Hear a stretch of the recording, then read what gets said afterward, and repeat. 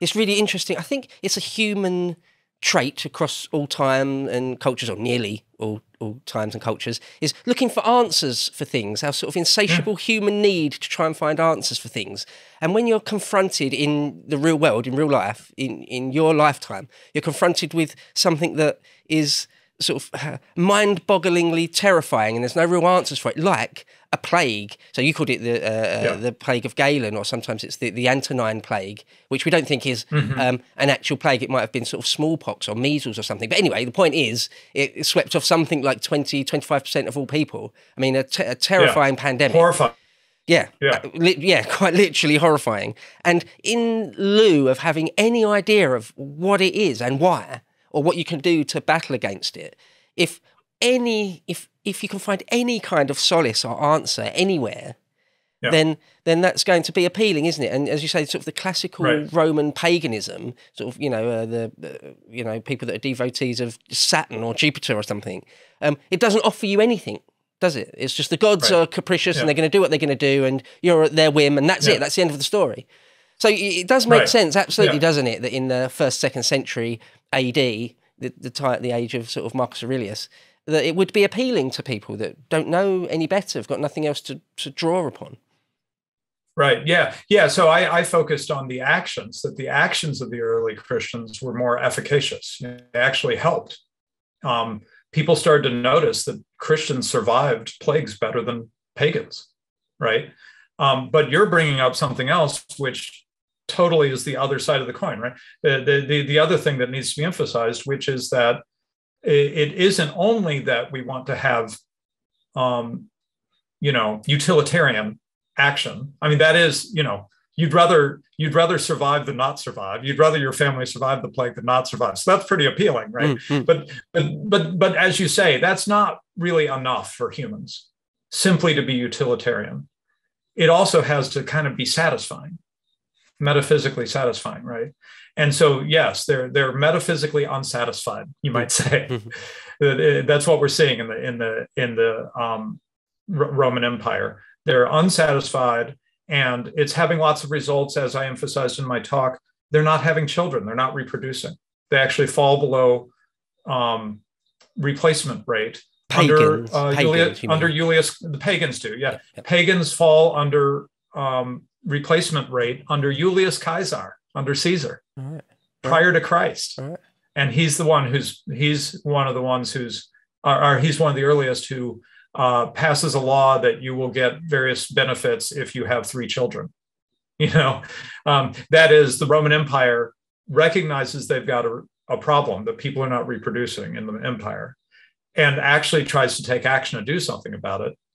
I'll just give away the spoiler here.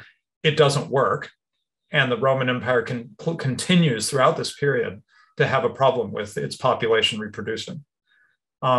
So, to me, that is, like it is these days, that is a real cry for help, you could say. When a people stops reproducing itself, that tells you something, right? There's a lack of vitality going on there, right? When people are vital, the Spinglerian, the age of vitality, right? When people are vital, they have children, they reproduce, they're hopeful about life, right? And when they lack that, they just stop having children, not having very many, right? Yeah, it speaks. So it's like they're petering out, Yeah, go ahead. Yeah, no, you're absolutely right. It speaks of some sort of something vapid, something terribly hollow at the heart of your cultural civilization. Yeah, no, absolutely. Yeah, it's really worrying. Very, very worrying. It makes me feel sad. I'm feeling sad for the Romans. I mean, what did it feel like for them? That they didn't even want to bother to have children. Yeah, or the future seems sort of profoundly hopeless. That it would be a cruel thing to have children, to condemn them to the near future that's going to be horrible. You hear people say that right now. How could I bring a child into this world? Have you ever heard that phrase? Yeah. People say that today. I mean, what a profoundly sad thing for someone to say that. That speaks to a deep, like you're saying, a deep sort of spiritual emptiness. Right? Yeah.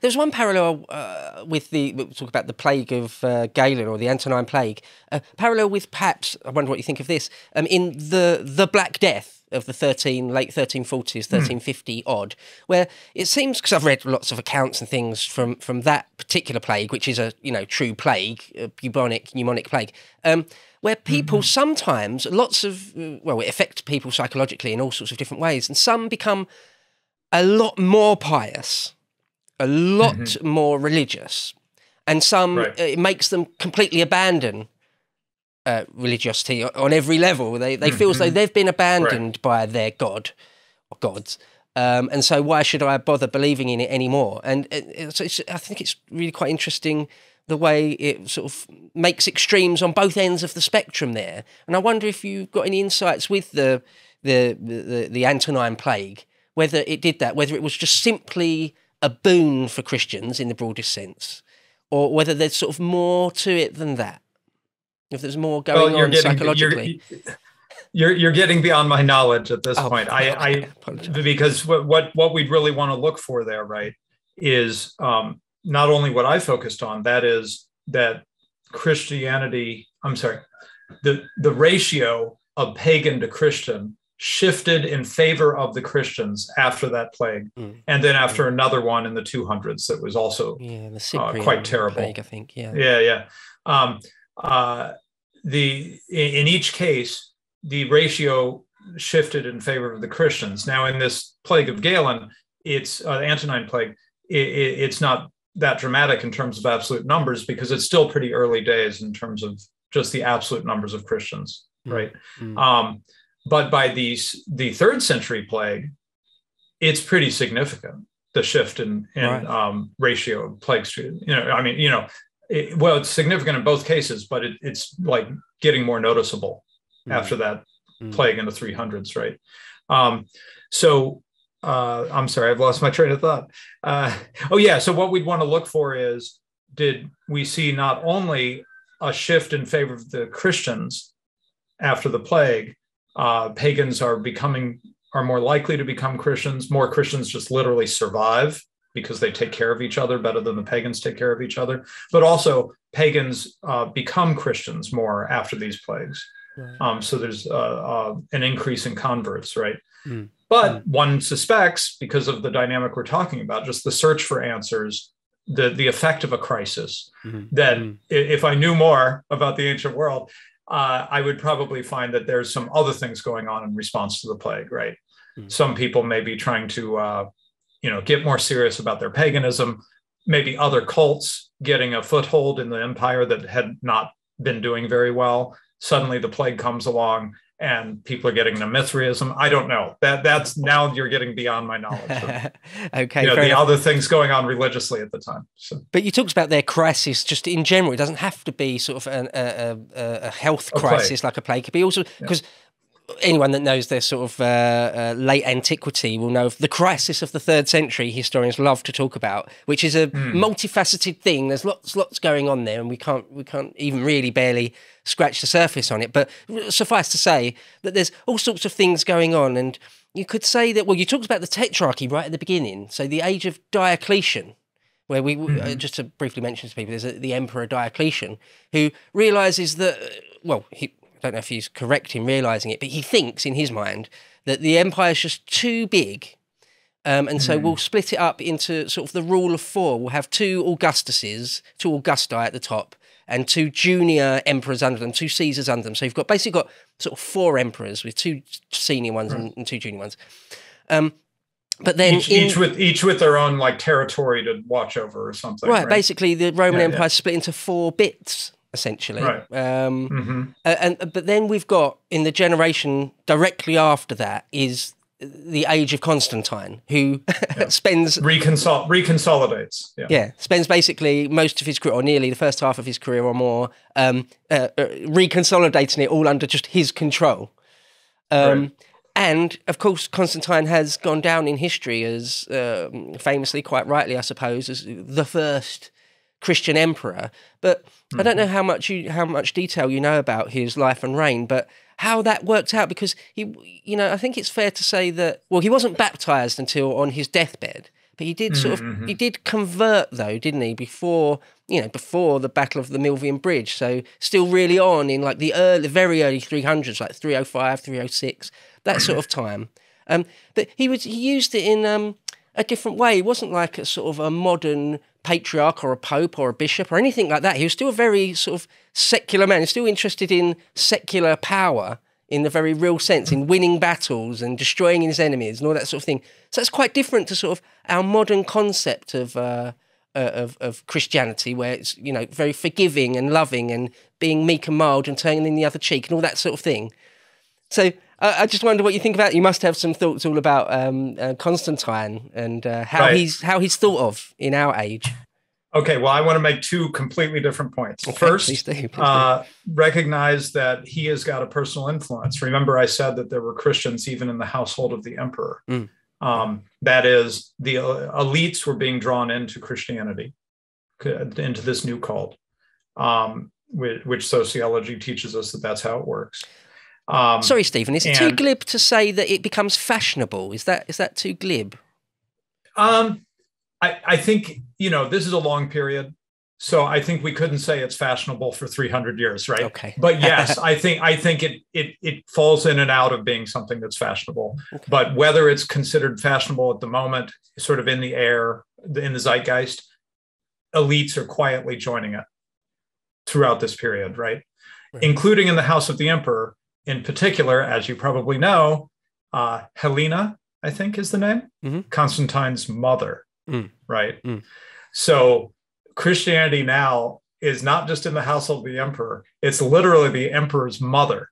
And I think that we can debate about how sort of strategic Constantine's conversion is. I don't know his heart. Maybe it was, I don't know. But you could see it as just being a political move, a cynical political move. Right. Let me come back to that. I don't think that's the right way to think. That's a modern way to think. Let me fix that in a sec. But I think everyone believes that Helena herself was just honestly a Christian, just sincerely a Christian. It wasn't a political calculation on her part. She was just a convert, and she influenced her son, right? Okay, so yeah, now my second point, and we'll segue in terms of how cynical is Constantine's conversion. Okay, this is to make this division of thought and action that I think is not quite right, is sort of a modern thing. For Constantine, if Christianity is helpful to him politically and as emperor, then that is a testimony to its truth, I think. Right? So don't think of it as he has this personal religious experience and then he starts pushing Christianity as the emperor. Think of these things as a little more united. And the reason I say this is because that picture of Christianity is just peaceful and not having to do with battle and conquering. I think that is, again, it's kind of modern, and also it's focusing on the very, very early church. But there's another period of Christianity that we should have a better understanding of, which we're not going to get into this time, but maybe we could do another time. And that is the ongoing spread of Christianity throughout Europe over the next over 1,000 years after Constantine. Right. Because the last country to become Christian, last European country to become Christian, isn't until like 1400 or something. Right. So, yes, Christianity won in the Roman Empire, as we've described, but then Rome fell, or the Western Roman Empire fell, right? So what happened in Europe? Well, it's a complicated story. And there's a book, which I've got sitting on my shelves. I'm looking for an excuse to read it and talk about it with someone, called The Barbarian Conversions. Big, thick book that goes through that 1,000-year history. It really starts with where we're leaving off. That is early Christianity winning in the Roman Empire. It starts there and takes up the story of what happens to Christianity in Europe for the next 1,000 years. How is it that Spain becomes Christian and the Scandinavian countries become Christian. Right. It's that they're not all Christian in 400 AD. That's for darn sure. Right, absolutely. Right? Yeah. So there's a very complicated story, and you'd think we would know more about it because for those of us who are European, it's our story, right? It's our story of like the last 1500 years, and we don't really know it. I don't know it. I just have a big thick book that's going to tell me about it when I get around to it. If you enjoyed that video of Radical Liberation and I chatting, the full video can be found at lotuseaters.com. The link is in the description.